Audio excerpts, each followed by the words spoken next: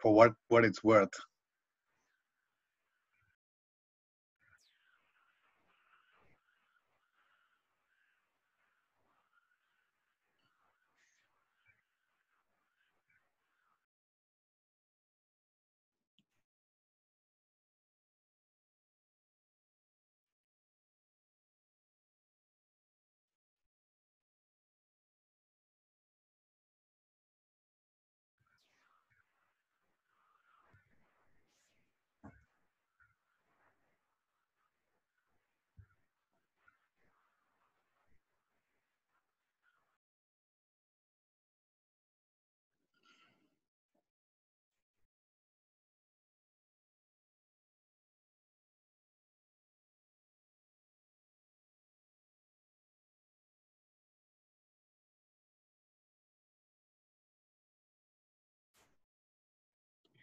Anyway, usually we have at least 20 people on the call, but looks like we're just us three. So Rebecca, Summertime. tell me, you still want to go ahead with the call? Up to you. I mean, what usually you would do in such situations? I'm okay with saving the presentation as PDF and for you to upload it to the group's webpage. Uh-huh. But we are recording, so we can, if you make a presentation, it will be saved and it will be made available to everybody. So just let me know, and I'm ready to go. I very much. Okay, let's do it. Okay, so all right. Okay, so I'll share my screen. Okay. So thank you so much for taking the time to join this session today. I'll put it on presentation mode.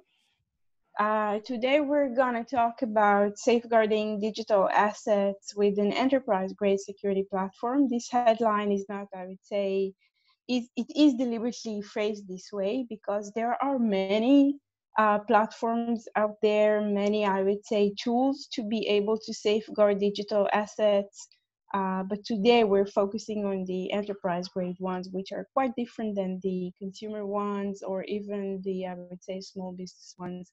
Enterprise-grade type of systems are required to meet several very fierce type of criteria, and this is our focus today.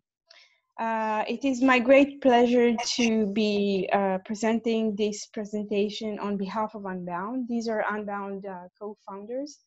Both are university professors. The first one is Professor Yuda Lindell, who's the Chief Scientist Officer and CEO of the company, in addition to him being one of the co-founders, and Professor Nigel Smart is the second co-founder. Both are mathematicians, year-long mathematicians in the academia, who were able to make a breakthrough about 5 or 6 years ago with MPC, taking it from the, not seconds, sorry, but even minutes time to milliseconds time. And once something becomes as fast as possible or as fast as it could be, it actually opens up the door to make it an applicable type of mathematics in this case. So this is a very brief history of the company. It started out in 2015, and now as we move along actually into 2020, magnificent COVID-19 type of 2020, we're very much having the pleasure of serving some of the best customers in the world. All are enterprise grade in their size, in their requirement, in their harsh pen testing processes that they're making the company and its platform go through. We're also very fortunate to have certified for FIPS 140-level 2. We're a Gartner Cool vendor, and we're holding right now 11 patents that are granted and about 5 or 6 more in process. Capital market, what's the market state?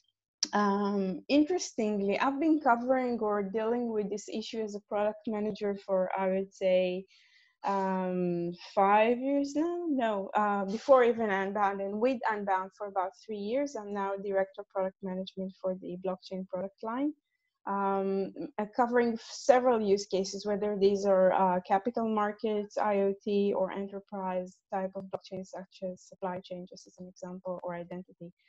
Interestingly, the capital market has been moving along, I would say, from the wild, wild west kind of atmosphere where it was very much banned by the enterprises and the big banks. And lately, I've even read that JP Morgan has appointed a VP for the specifically for the digital assets or blockchain assets. This is after 2 years having JP Morgan say that it will not deal with any blockchain type of assets.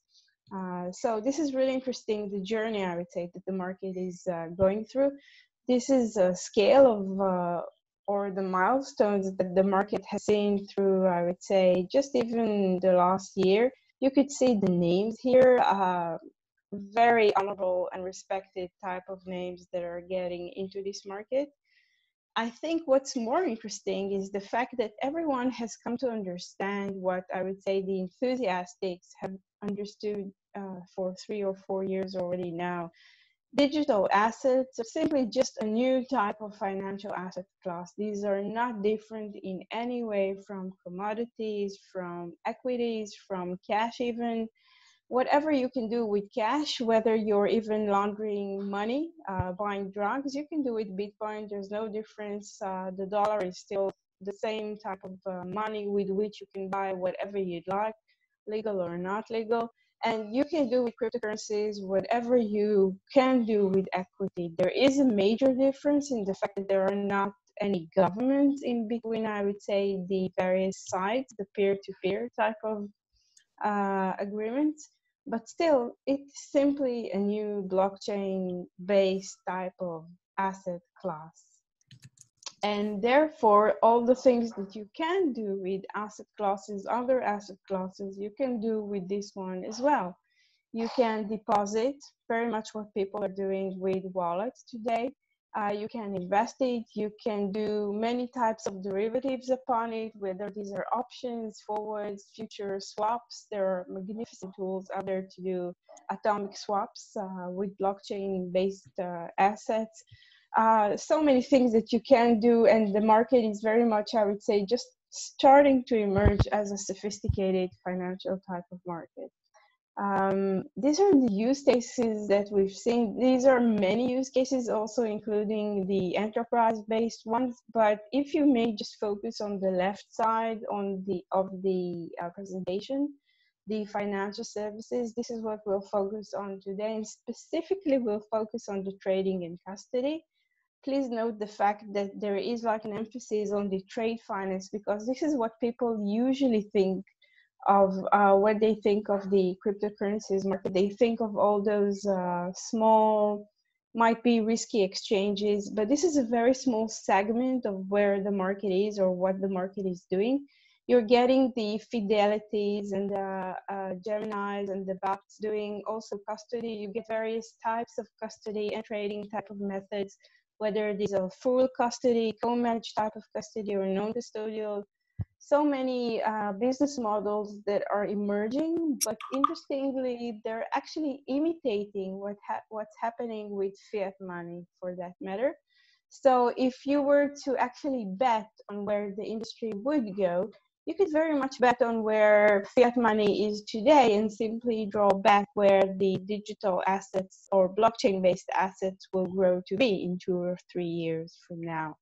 Now, this means that behind the scenes, what we're starting to see are these. You have whatever you're doing with fiat finance, you also are starting to see with blockchain-based finance. You see the front office, the middle office, and the back office starting to emerge as very sophisticated type of operations. Everything that you see here, all those tasks that are required in order to close a trade or to manage assets under custody, you're also having to deal with when you're dealing with blockchain-based assets. Now, I haven't put any keys out here, but everything that you're doing here requires naturally some kind of authentication and authorization. because whatever transaction you're doing, whether it's the actual trade or the clearing and settlement of it, or even the monitoring of, who can see what type of transactions have been made, how much money does a person has or doesn't have in their wallet or in their bank account for that matter. Everything requires some kind of a password, a secret in our cryptographic type of language, and therefore you need a key that would protect it. Now, what's the challenge with that? With the regular fiat market, the key is important. Of course, you do not want to give your password for that matter to anyone, right? But with blockchain, it's even more sensitive because the key is the asset. If one would put their hands or their eyes on the key, they don't have to even steal the key. They simply need to use it. Therefore, just see it and use it even once. They can empty a wallet. This is very different from the fiat money. In the fiat money, you have organizations such as SWIFT, not necessarily the governments for that matter, or even any type of formal authority, but you have a middleman that if something happens, you can go to that middleman or an escrow service or a trustee and ask for your money back, complain in some sort of a formal complaint. Whenever blockchain is concerned, you still don't have those centralized authorities because the market is itself designed to be a direct peer-to-peer, but it's actually starting to create all those middlemen type of organizations, the Geminis, the Fidelities, the Bucks out there, all the banks, JPM, Citibank, Goldman Sachs, all are starting to actually work as middlemen, as safeguarders, guardians for the money that we all want to be very well safeguarded. So it is still peer-to-peer, but there are actually new tools to be able to protect these keys. Now, the threats are various. As you can see in this very, I would say, flourishing type of garden, many hacks have happened along the years. This is quite an old slide, but it is a beautiful slide, so therefore I keep on using it. So many hacks and so many people that have lost their money. Some of them, you're saying, cool that they've lost their money, these are criminals or whatever it is, but it's not different than, stealing money with US dollars or whatever currency you're dealing with. With blockchain, as mentioned in the previous slide, the key is the asset and therefore it's more risky or more dangerous. But there are additional, I would say, threats and challenges that one must deal with. All, by the way, are associated with guarding this key. So you have outside attacks on these keys and insider threats. Many of those allegedly, I would say, CEOs that have presumably died but are actually living on some kind of an island with all the money or something like that. Even just operational errors, just, the ability to type just one character that would change the address of where you're depositing money to. The regulatory requirements that are starting to get into the picture in a very sophisticated manner. The insurer requirements, if you want to keep your money insured. The market agility, how fast it's moving, how many assets exist today and did not exist even 2 years ago. Or cryptographic curves, let's say Schnorr that exists today did not exist, I think, 4 or 5 years ago. Customers' trust still an issue, and of course the liquidity, which must be assured when you're dealing with the more, I would say, rare type of coins, not Bitcoin or Litecoin, but let's say if you're dealing with Cardano, just as an example, you want to be working with an exchange or a custodian that is able to liquidize, I don't know if that's the word, enough Cardano for you to do business. Any questions so far? Moving on.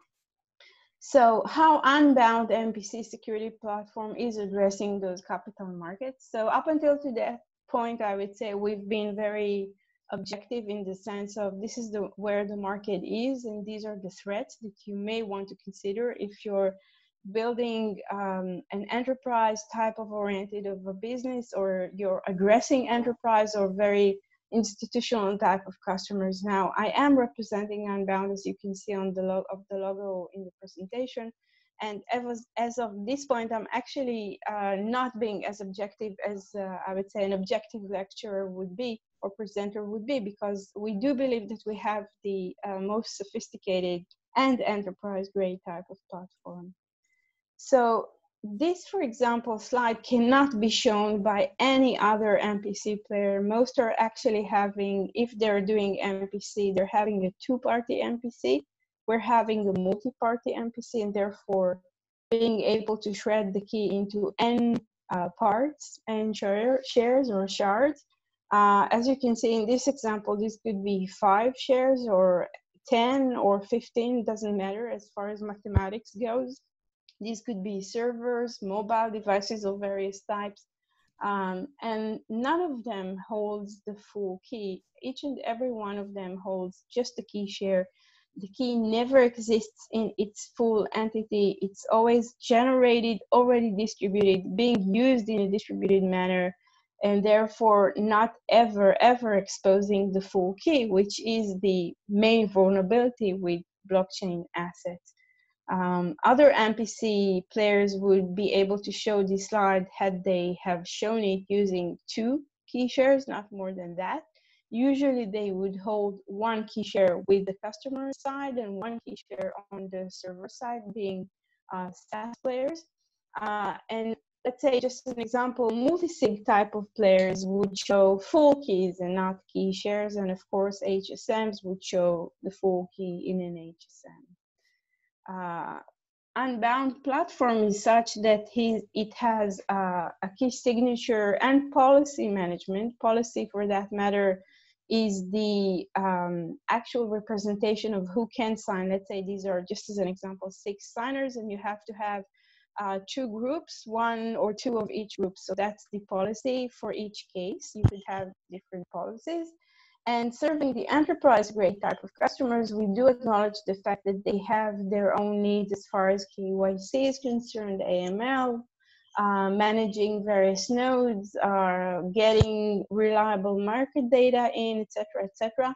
And therefore, we have an integration service bus where customers can plug and play, if I very much would simplify that, their own applications or systems, just say pricing or tax, and we have partnerships with various of these actors to be able to serve our enterprise grade type of customers in a, I would say, most added value type of way. Now, I'm not the one to say, even though I believe so, that MPC is the future. Gartner also says it. So this is not me saying, this is Gartner saying. So let's cover some of the challenges. I would try to make it briefly, but still, just for you to be aware of the challenges that enterprise-grade type of customers or institutional type of customers are asking about. So one of the things that they will ask about is policy controls. These are not, the organization that would hold 1 key within the customer hands, very much like the consumer type of business. They need very sophisticated roles management and policy controls that would make sure that they are satisfying their institutional type of customers. So with MPC, which empowers organizations to have cryptographically validated approval processes. This is very different from application security rules. This is not if then something happens. Remember, the key is very vulnerable. So if then could be very easily changed by a smart hacker. But if just each and every one of the approvers holds just a key share, any hacker would have to break into all the key shares at the same time, simultaneously, to be able to steal, I would say, the signature, not even the key itself. So if this is the case, we can actually build very sophisticated type of policies. In this case, you can see 3 groups. You could see that there's an external group to the organization, let's say the customer. You have the service provider, and you have a trustee. That, just as an example, could be Deloitte, KPMG, RSM, just 3 examples with whom we are working with. And you have a policy where you have 1 out of 2 plus 3 out of 5 plus a trustee 1 out of 2, meaning a policy of 5 out of 9, I think, yes. So 5 out of 9 have to be trusted to sign each and every transaction. So this enables organizations to make sure that they're adhering to segregation of authorities type of policy or guideline by the regulator, which cannot be done in a cryptographically validated way when you're doing if-then type of application security rules.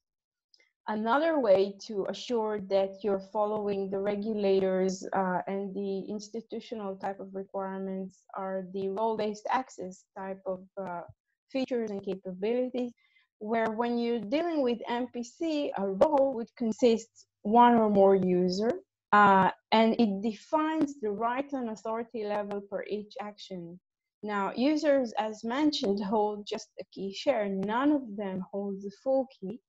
And an approval policy is per type of action, meaning you have, let's say, 3 out of 5 to approve a transaction.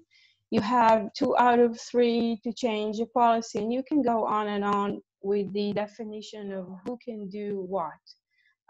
The main, I would say, objective of using or leveraging MPC is the fact that you always have a group of users do something. Nothing can be done with one user.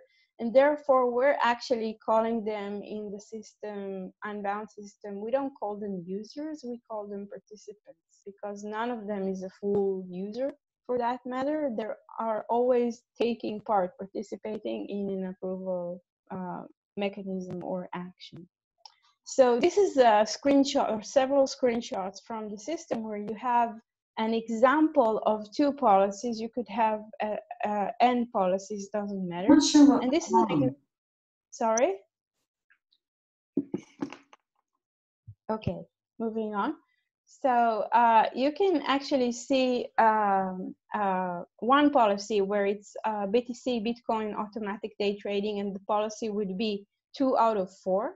And since these are automatically day trading, meaning in this example, we don't see the exact parameters, but I know that these are very small amounts, you only need 2 machines that are compliance oriented, meaning AML machine and a fraud management machine.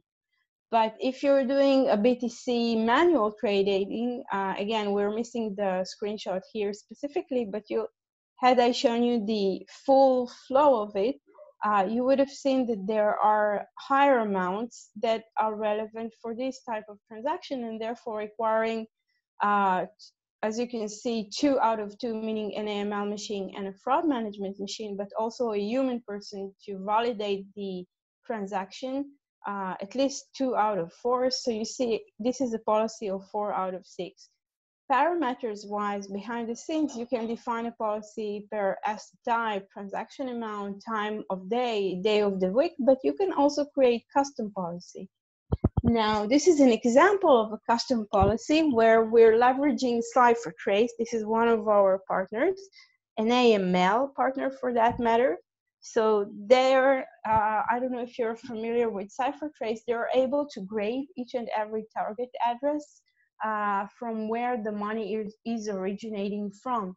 So if they're giving an address a grade of 8+ or 9+, you would know that you cannot target this money or address or deposit money into this address simply because it would probably mean that it is coming from a terrorist type of organization or drugs organization. They have very, I would say, detailed type of AML targets that they're working with, very sophisticated type of company. But we're leveraging their software to be able to feed Unbound security platform with a very sophisticated proactive compliance type of action. So in Unbound, you can define to use CipherTrace as an example. So if, let's say, an address is graded 8+, you would automatically decline it using bots. And if it's between 0 and 3, you'd automatically approve such a transaction. But if the grade is between 4 and 7, you would require a human approval. So this is one, I would say, additional layer of a sophistication of how you would use the MPC. Interestingly, none of these bots, the data collector bots of CipherTrace, hold the full key to sign the fact that it's an 8+ type of address. You actually need a quorum, meaning a group of these bots to be able to approve such a, and I would say feed into Unbound. None of them holds the full key for that matter. You need 3 of them to say the same thing.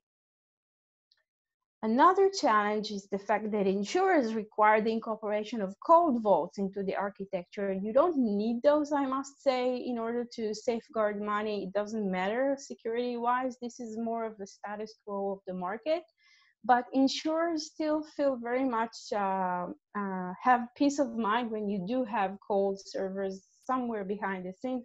And we're very much respectful of this requirement. So therefore, Unbound empowers customer to create an architecture where you have hot vaults, meaning connected to the internet for that matter, but also cold vaults. And these could live parallel to each other using a trusted communication between them.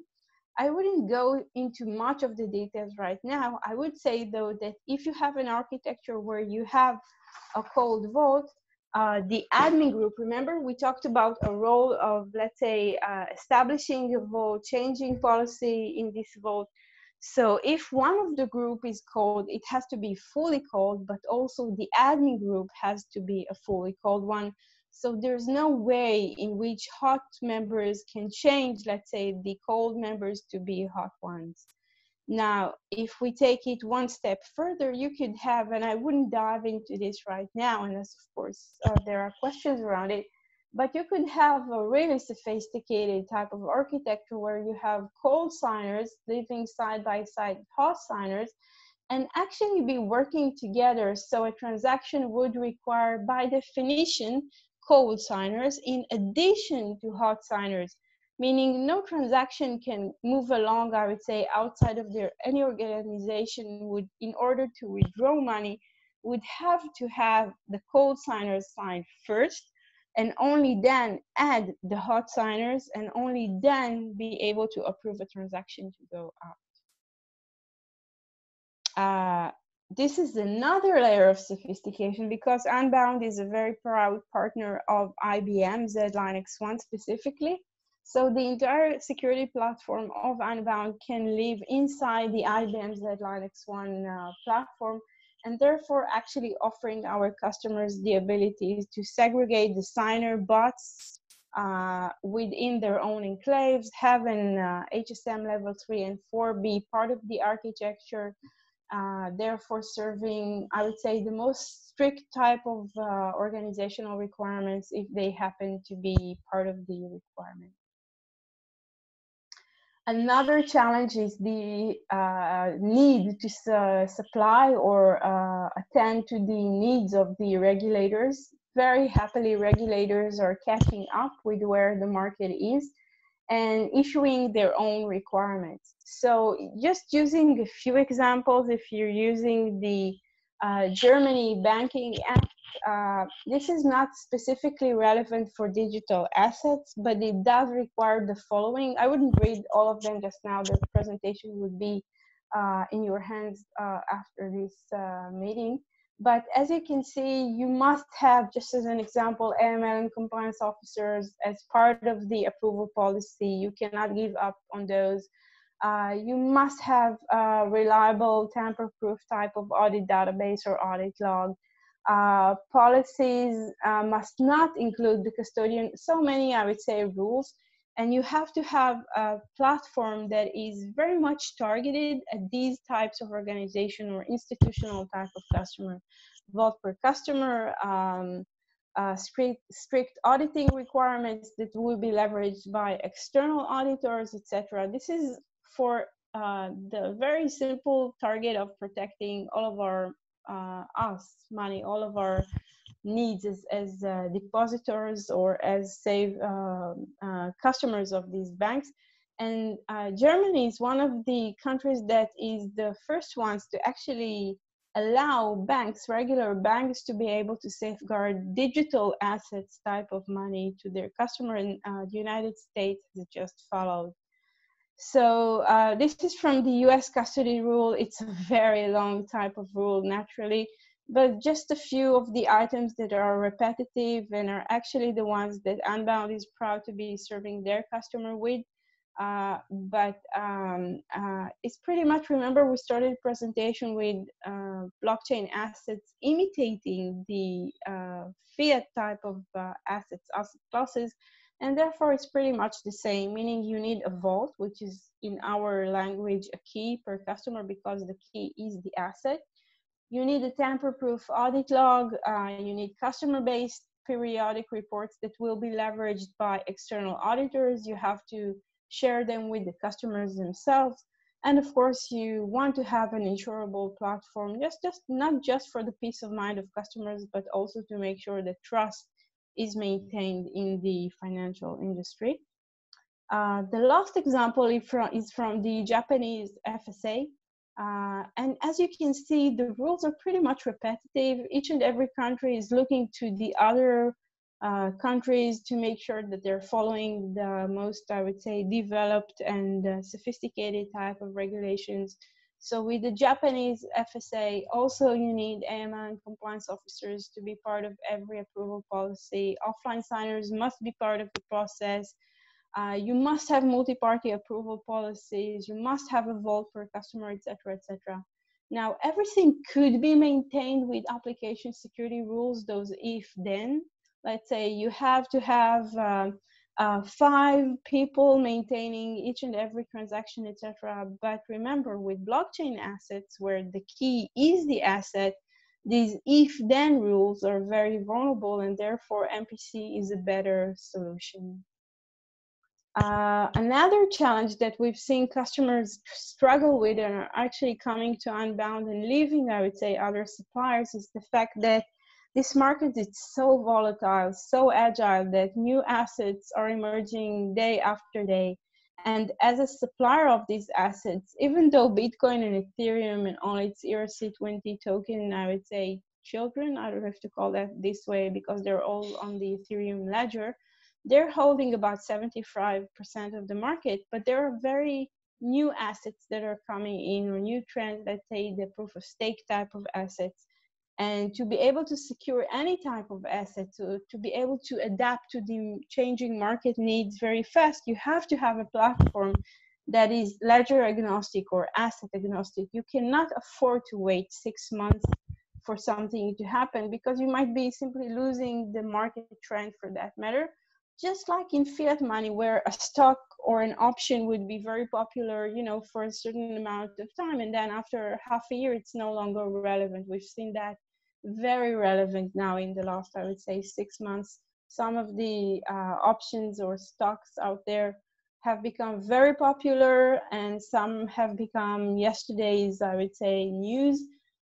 Even the most prestigious type of stock out there, let's say the airline stocks, just imagine you having to wait 6 months to be able to sell such a stock. If you wanted to do so, would be devastating for you as an investor. So the agility or the ability to adopt, to protect, and to be able to trade assets very quickly is a mandatory requirement. And being MPC based, meaning digging down into the ledger itself and being able to sign everything, because at the end of the day, these are either ECDSA or EDDSA mostly type of curves behind the scenes, is a very, I would say, important added value for blockchain type of customers. Another challenge is the need for speed. You have to finalize a trade very fast. You have to clear and settle a transaction very fast. This is not different than the fiat market. This is a slide relevant for the fiat market type of stock exchanges. The NASDAQ, the Singapore, the London, Australia, Tokyo, all of them are committed to be able to trade assets and clear and settle them very fast. As you can see, this is something that these organizations are being measured upon for reasons such as liquidity, efficiency, and trust. And the blockchain market is not different in any way.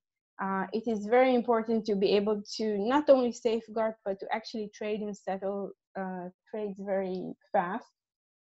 Now, this is a public case study of Unbound, the liquid customer. It's a Japanese exchange, now working under the Japanese regulation and starting to serve as a custodian, by the way, in the very last few months. It has published on behalf of their own interest the fact that they're with Unbound were able to take more money into their hot vaults instead of just keeping money in cold vaults, and therefore being able to clear and withdrawals very fast in minutes time instead of hours or days time, because whenever you're having to go physically into an HSM within a specific room, you're actually having to gather people in a specific environment, physical environment, to be able to sign something. So if you're getting a trade action on Thursday, just as an example, or Friday afternoon, someone would have to wait until Monday for their money. And when it's MPC, when you're using mobile devices to sign, you can do that wherever you are. You can do that with how many people and machines you want, and therefore being able to clear withdrawals in minutes time instead of days. Now, the challenge is, security-wise, in addition to all the challenges that we've talked about, is the fact that there is a status quo out there. The market is used to, from the regular financial industry, to be able to safeguard money with HSMs. At the most, they're usually working with multi-sig simply because it's been out there and more, I would say, understood for the last 2 or 3 years.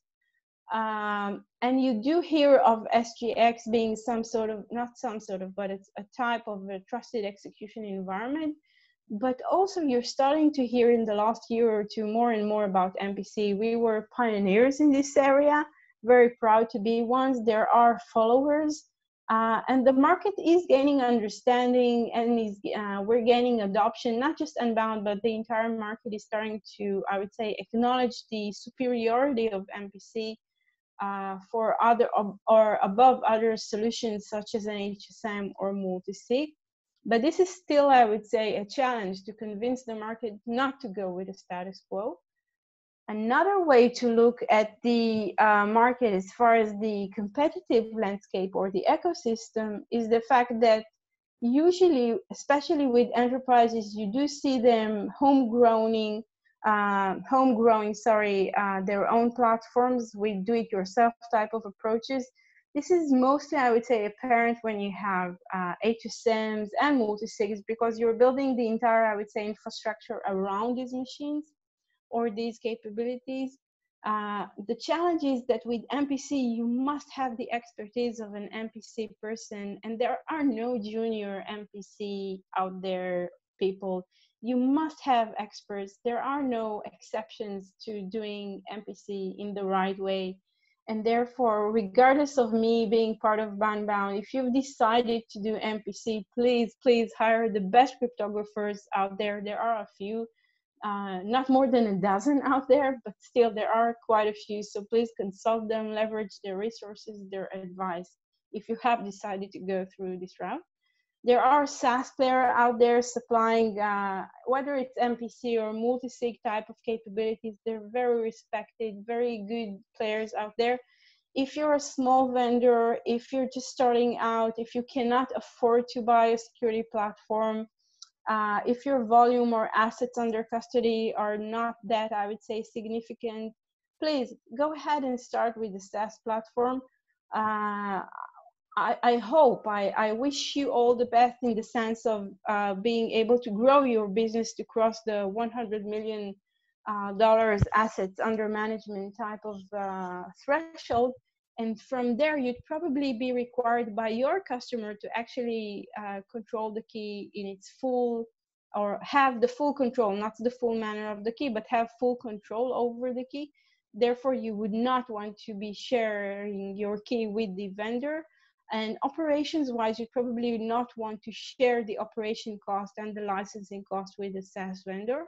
And of course, the security platform, Unbound is an example of such a platform. There are, of course, other platforms out there, multi-sig, MPC, HSM-based. There are quite a few. We're working with a few.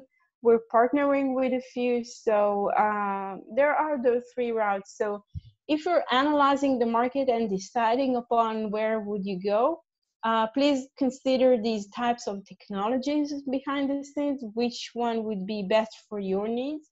I'm available, by the way, offline to be able to take any questions as to the parameters that you may want to consider. And there are, of course, I would say, deployment methods of each type of solution. I would say now, I would be repeating what Gartner is actually saying, that MPC is the next gen multi-sig. If everyone has started with an HSM or a single key type of signature and with blockchain type of assets, have acknowledged that these are most vulnerable, as we've talked about, they've moved on to having multiple keys, therefore having multi-signature type of transactions. But these have their own tools. You don't, or you cannot support all types of assets very easily. These are very much Bitcoin oriented and Ethereum oriented in the 2 out of 3. You cannot create very sophisticated approval policies as we've seen. You would usually add application security rules above the 2 out of 3 type of rules, which are vulnerable as we've shown. Usually, if you're an enterprise grade type of customer, you would like to start off with an MPC type of solution. So MPC is the next gen multi-sig.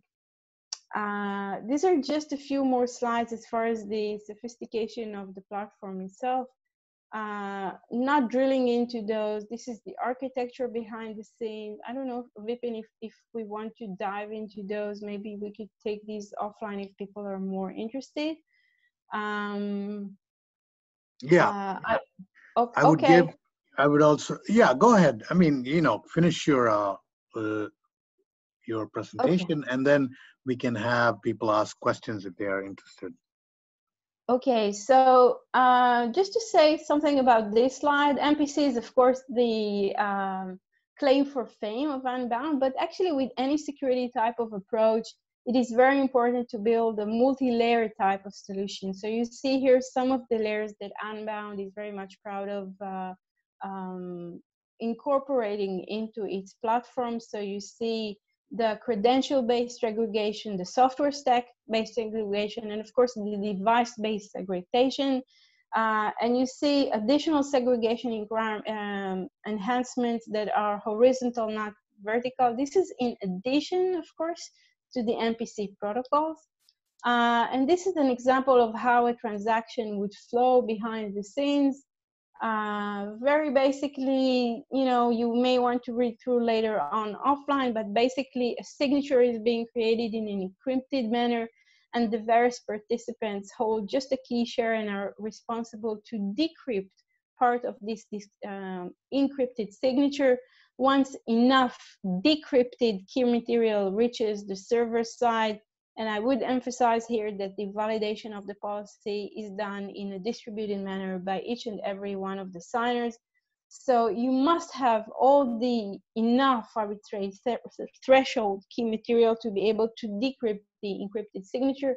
And only after you reach the M of N enough key material, you're able to release the decrypted signature from 2 of the servers behind the scenes. Again, none of the servers, none of the devices holds a full key or a full signature for that matter. And this is it. Oh, that was fantastic. Thank you. Thank you. Thank you so much for the time. Thank you for taking the time to join this presentation. Okay. We are open for questions. I take it. Anybody has questions, please ask. If I hear no questions, then I will ask a few. Don't be shy.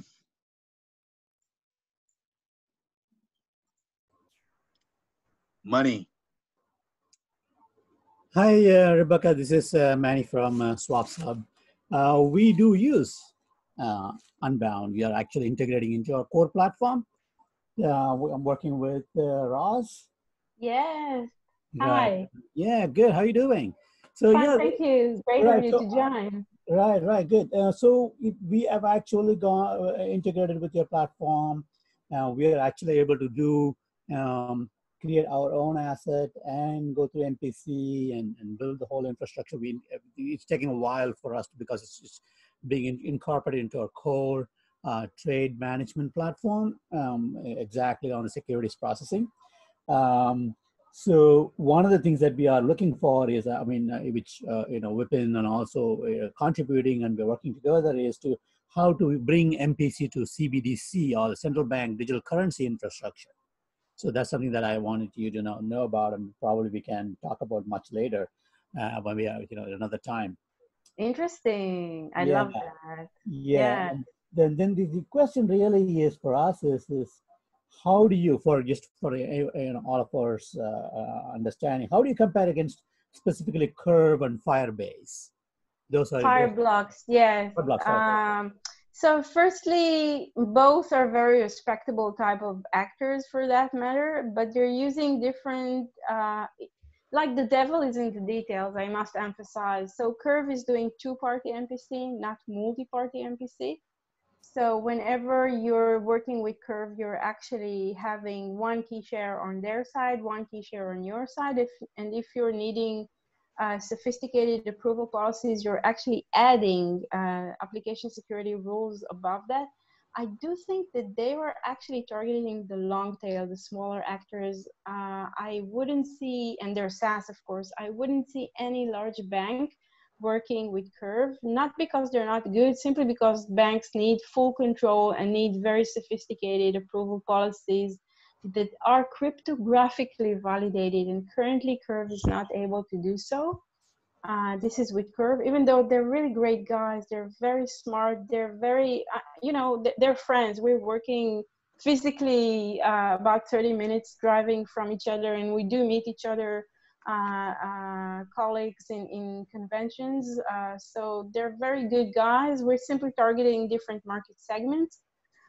With Fireblocks, they're simply building a different product. They're building a great marketplace where you would be using them as some kind of, not middleman technically, but they're building a marketplace where, just as an example, exchanges could exchange money between them too if they're closing a deal with an end customer. And each of the customers, each of their exchanges, let's say Fireblocks customers, are actually holding, currently, by the way, still not MPC, but currently holding Shamir secret sharing key shares. And therefore, after being authenticated using the key shares on SGX's type of devices or processors in each exchange type of part, they're actually reconstructing the key into a full key, therefore being able to sign it. So they're using a different technology, they're targeting a different market, they're actually building what would one call, I forgot the name, like what Tora is doing, Tora Caspian, you know the actor? An OCC platform, an OCC platform, an overtrade kind of platform. So they're targeting a different market for that matter. Again, the JPMs, the Citibanks, the Goldmans would not work with either of them. Yeah, that's that's what we evaluated, and that's why we have chosen an Unbound as our platform integration. Thank you. I do believe, just to compliment these guys, that the market is big enough for everyone. Like, Just only one more question. Can you outline about the MPC Alliance and what is Unbound doing about that in that organization?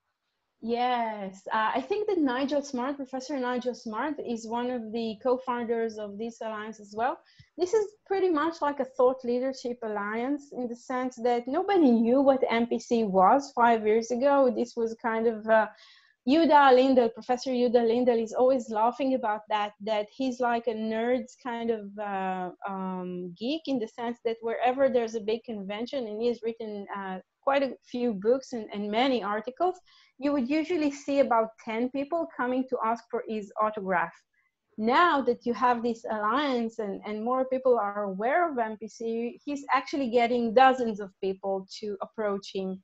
So that's pretty much like getting people to simply know what MPC is and how relevant it is to various, I would say, use cases and challenges out there. This alliance is a great tool. It's not a commercial type of alliance, just a way to spread the MPC word around. Thank you so much for this question. Thank you. Anyone else has questions? In which case, I'm going to ask a couple. Thank you. One is,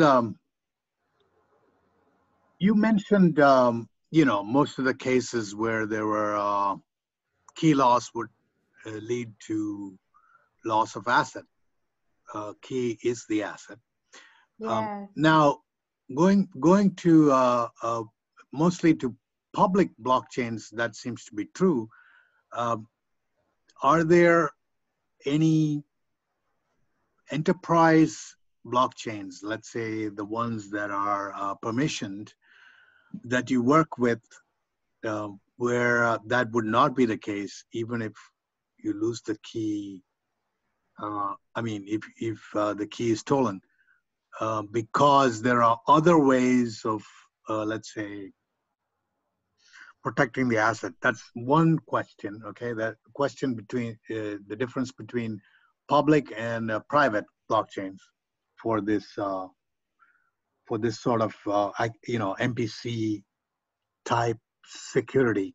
The second question is about various assets that are protected. You mentioned a lot of cryptocurrencies, but are we going to see more and more regular assets that are tokenized, or even currencies like CBDC, which are which are backed by the state and by the central banks, entering the picture and having MPC as a security method? So the two questions, right? One is public versus permission.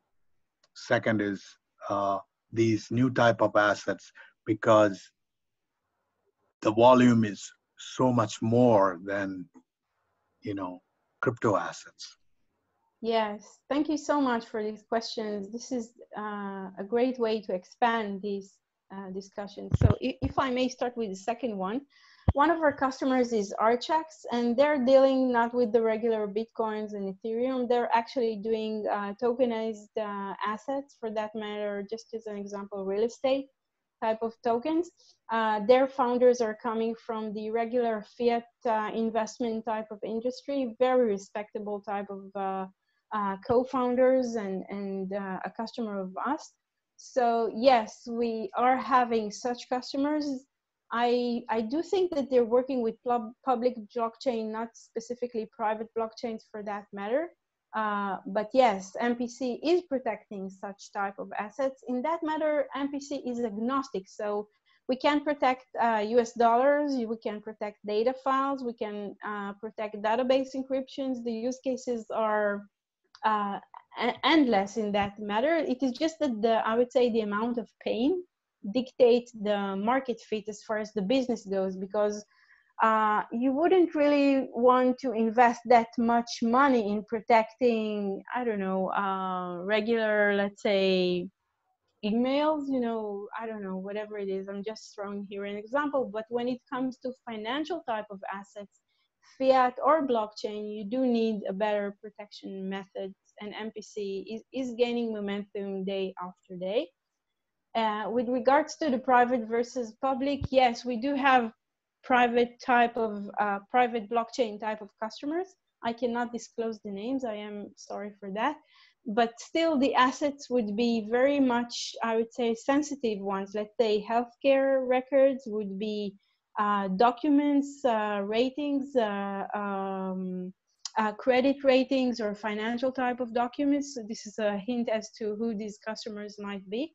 So this is not so much protecting the key as far as stealing the assets, but actually not forging. Let's say you have a customer that has been editing a specific rating of a financial company or a company, and you do not want to or be able to forge the grade of that customer, just as an example. So it's not so much stealing money with these examples, but actually making sure that the data is valid, is keeping its integrity level, or no one is being exposed to the medical records of people, as simple as that. Great. What is the full form of CASP? C-A-S-P. Oh, crypto. We should change actually the name.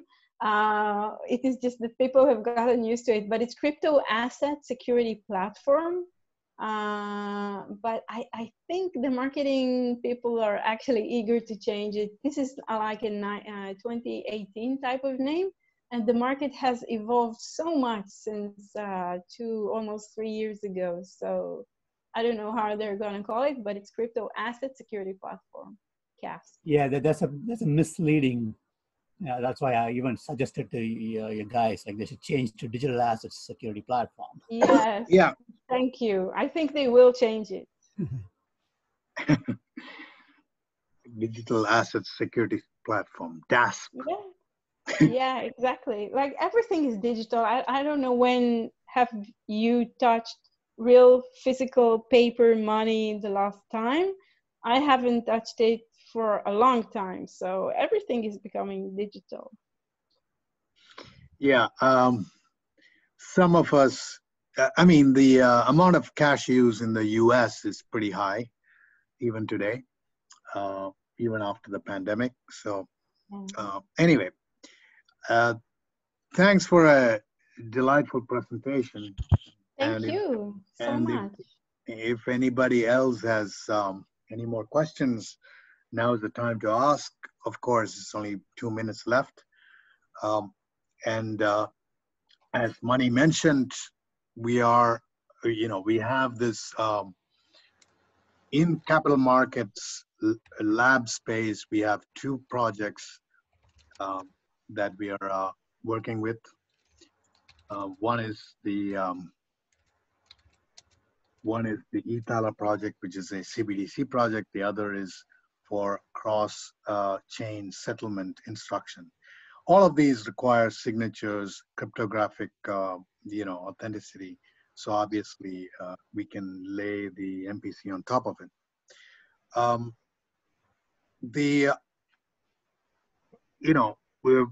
We'll continue this conversation, especially if we can demonstrate some of these,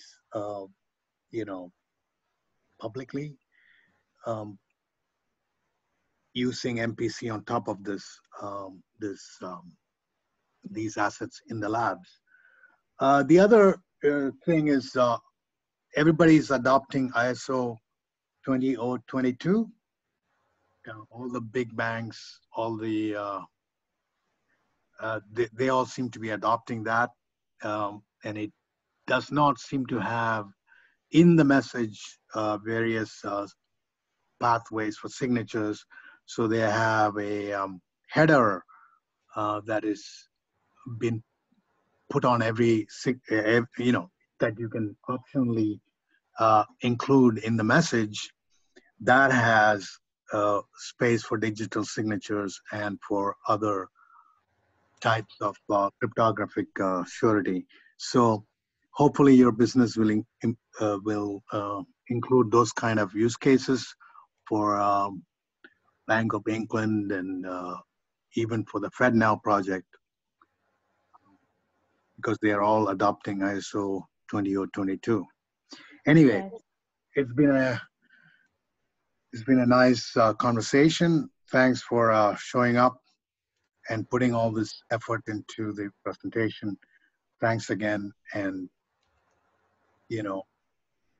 hopefully we'll continue this conversation. Thank you. Thank you so much, everyone. Have a great day. Okay, bye. Bye.